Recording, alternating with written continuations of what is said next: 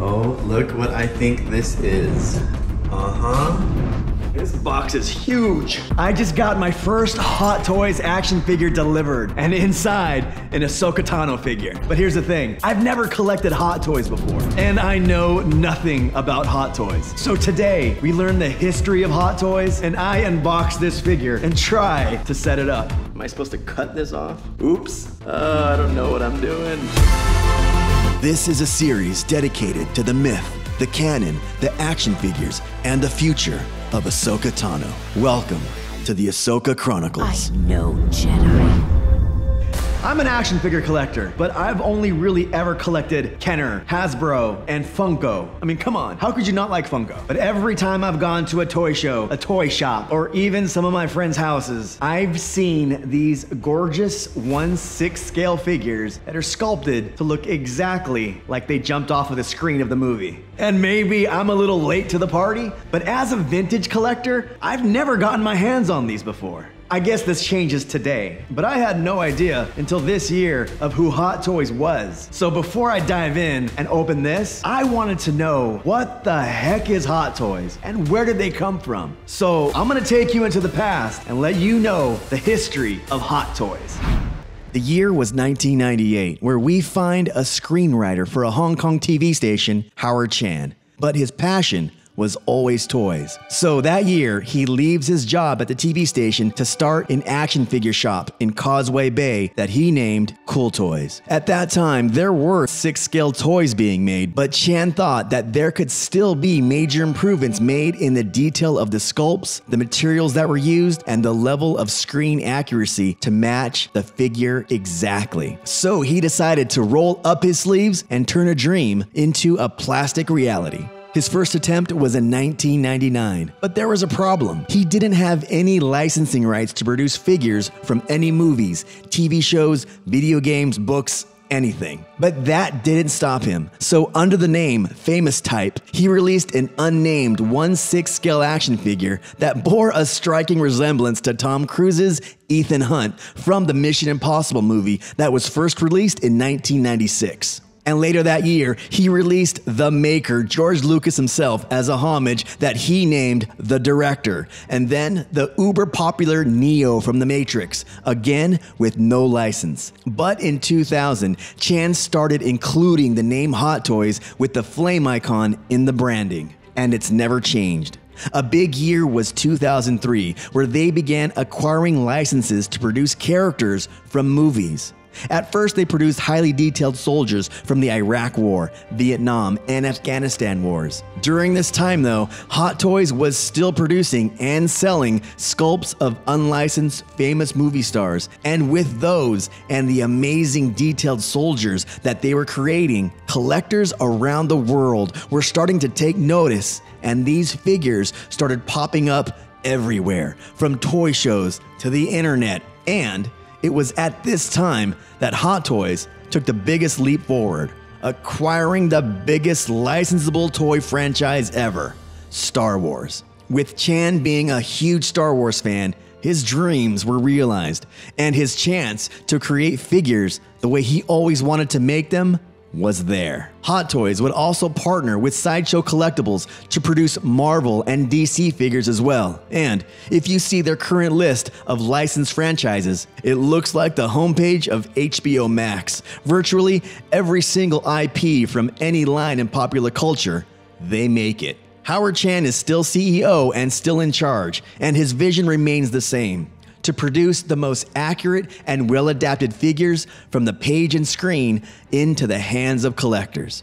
By the way, that first action figure, Ethan Hunt, if you have around $20,000 to $30,000, that could be in your collection. So I decided to get a Hot Toy figure of my own, the Ahsoka Tano 1/6 scale action figure from her Clone Wars appearance, and this is from their television Masterpiece series. I placed $25 down to hold the pre-order, and I got an email saying that it would be delivered to me in March, and I would be billed for the full amount with the $25 deposit included on that final total. And in April, there was an email delivered to me saying that there was a delay in production and that my order was still active. And the only reason why I didn't get mad was because I know that these things are hand painted, are handcrafted, and the detail that these artists put into their work, I know that I was getting something special. But July 6th came around and I got another email saying that my order was processing. And then a few days later. All right, so here it is. And this being my first time ever owning or even opening a Hot Toys figure, I guess I have to learn how to unbox it, and I have to learn how to set it up and how to pose these things. So I guess the good thing is that you're gonna get a first take review from a person who has never handled a Hot Toys item before. So if you've always wanted to get into these and you want an honest review, this would be it. Let's do this. So the first thing I noticed is that there's a 10% QR code. I guess so you can scan this and get 10% off your next purchase. So I guess we'll see how this goes. And if I wanna buy again, let's dig right in. And I have no idea which side to open it on, so I guess I'm gonna open it on the side, right side up. I think this is it, so we'll do it this way. And I'm gonna be super careful, lightly perforate it, because I've never opened one of these before. So if you've never had a Hot Toy before, yeah, watch this, because then you'll know what it takes. Looking like I can just slide this out from here. Ooh. Wow. We will hold on to this. Let's take off the plastic. It is real. The box has a very high quality black matte finish and a premium feel to it. It's about the size of a large shoebox. The front art has a close-up photo of the action figure, and below that, raised gold lettering of the Star Wars logo. At the bottom of the box art is a heavy paper ribbon with a picture of the action figure hooded and information of the figure inside. This ribbon wraps around the entirety of the lid, with one side of the ribbon having the same text info as the front, and the other side of the ribbon having a wider shot of the action figure in a neutral pose. The back of the box has the name title and figure number, and under that, a list of credits, license, and partner recognitions. And then at the bottom, warnings and compliance legal in the small print. To open the box, lay it down, and slide the front cover off. On this side of the box, we have Ahsoka Tano art, and it's a beautiful photograph of her in action. I'm already liking what I see because the art and the way that they present it to a collector who's opening up for the first time, great presentation. So you can slide off the art that is covering the inside tray. Taking off the inner box art reveals the plastic trays that contain the figure, base, and accessories. I feel like I'm exploring the pyramids and excavating somebody's tomb. That's what it feels like. Let's go over what's inside the box. On the top of the tray, you'll find two Ahsoka Tano Clone Wars lightsabers with long blue blades and a short blue blade already inserted into the two hilts. You'll also find two action blades, one short and one long. There's some great weathering on these hilts as well, very lifelike. Although they're plastic, they do look absolute metal. In the same removable tray, 5 extra hand poses. It's like the thing.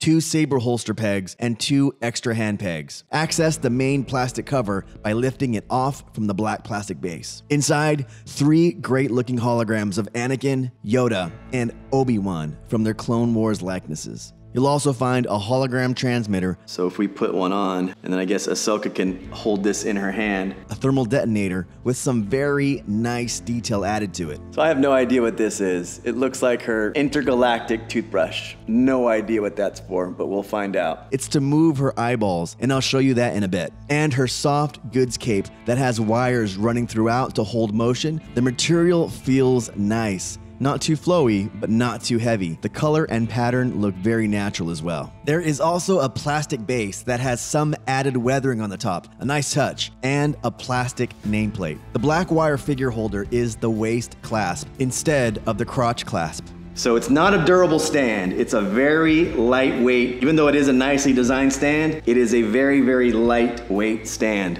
Don't step on it.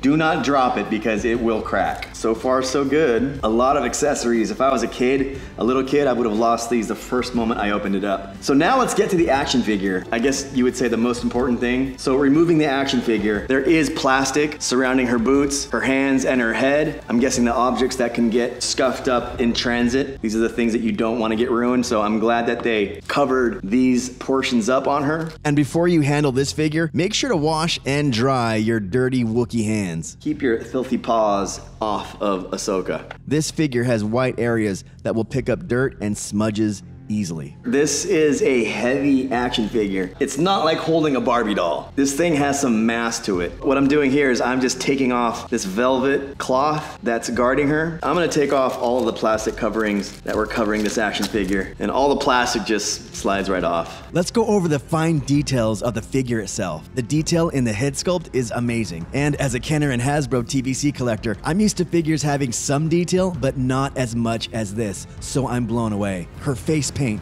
and the little skin textures are amazing, and it looks like a young Rosario Dawson, at least to me. Her Liku have amazing shape and detail to them as well, but I thought they would be more tractable, so we're gonna have to see how that plays when I try to pose her later on. She also has a nice weather headband running across her forehead. The detail in her armor and clothing is what blew me away as well. Looking at her garment underneath, which is a dark blue synthetic mesh material with silver screen printed designs on them. Her belt and midsection armor, however, have amazing detail and weathering in them, some nice pitting, and her armor is fitted together with heavy canvas material in her hip flexor area. On her upper thigh area are these peg coverings, which you can keep like this, or you can swap them out to the lightsaber pegs. It took me a little while to insert these as the holes are super tiny and you definitely need a lot of light to see where the holes line up. The lightsaber attaches to these pegs by removing a bolt from the lightsaber. I can see many collectors losing these small pieces down a vent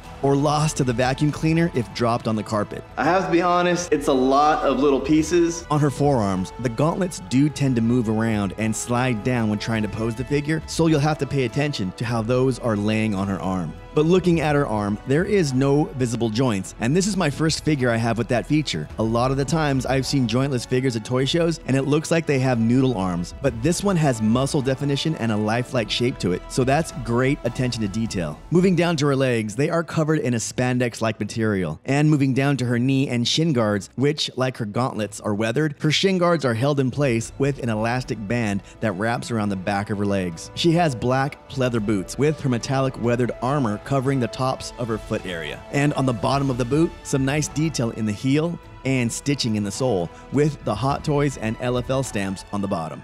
I guess let's check out the articulation. So let's start with the head first. Her head has a ball joint where her neck and head meet, and there's also a ball joint at the base of the neck. But because of her Liku, it really prohibits movement. You can also move her Liku to a desired position as there's wires inside, so if that makes posing her easier, we're gonna find that out later. And using this little tool that comes in the box, we can remove her face, use the tool to adjust her eye placement, and then put her face back on with a magnet grip. Oh, that's so weird. You can oh, I'm making her cross-eyed, which is not good. Yeah, let's not make our Jedi cross-eyed. I am no Jedi. And just to note that you have to adjust the eye sockets separately, so if you want to, you can make her cross-eyed if that's what you're going for. Her arms have nice movement up and down, front and back, and a butterfly joint at the shoulder. There's good bend in her elbow with a swivel in the elbow joint as well. And you also have swivel in her wrist as well, as it's on a swivel peg attached to her hand. Her torso is gonna move slightly forward and back and side to side. Her legs move out into the splits, move forward and back, and there's a swivel joint at the hip. At her knee, it has a ratchet joint that bends all the way in pretty far, and at her ankle is a double ball peg for nice foot movement. We're actually gonna put her hood on and see what that looks like. But I was reading the instructions and it said that you should not leave this hood on for long periods of time or else it will stain this figure. Because Ahsoka's Leku and Montrals, there's white on them, I'm guessing that if you leave these on for long periods of time and it gets hot or it gets humid, that it will stain the action figure. Remove the head from the neck, and you have to use some force as the head is gripped on pretty tight. I'm guessing it just... So yeah, the head just pops right off. So there's... Place the rear Liku inside the hood opening first and position the hood over the head. Then pop the head back on and using the wires both in the Liku and in the cape itself, adjust to the look that you want. Now let's see if we can get this looking like badass Ahsoka. And with the options to have this cape flow using the wires, you can get some pretty cool poses.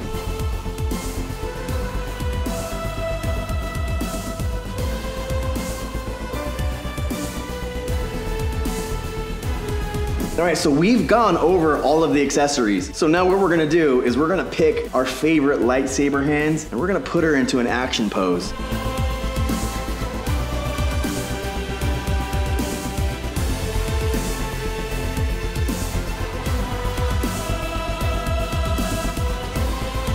kind of like the Force hand. It looks more elegant.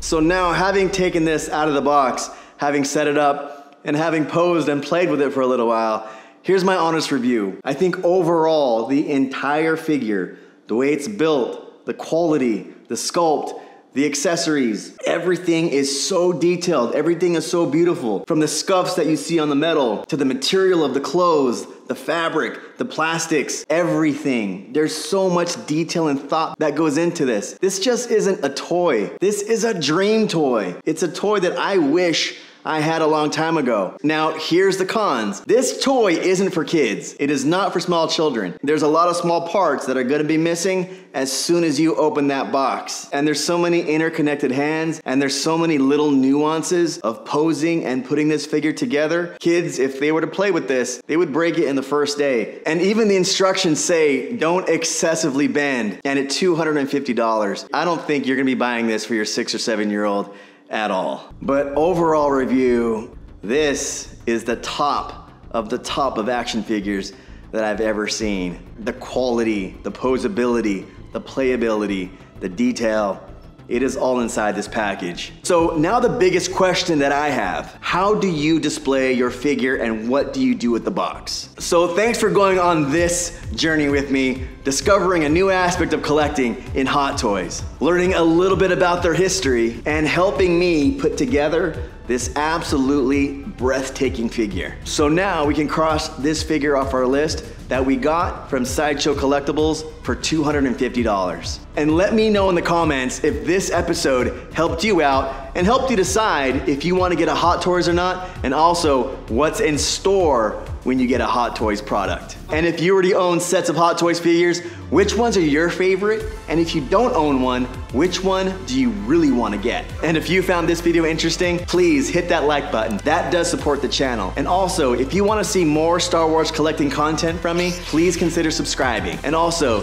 hit that notification bell if you want to know when videos go live. I post videos every Sunday with bonus content like this throughout the week. And thank you for watching the Ahsoka Chronicles, where we explore the myth, the canon, the toys, and the future of Ahsoka Tano.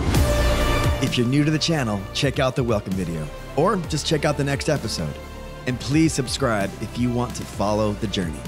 And remember, there is no shame in being a Padawan. I'm no Jedi.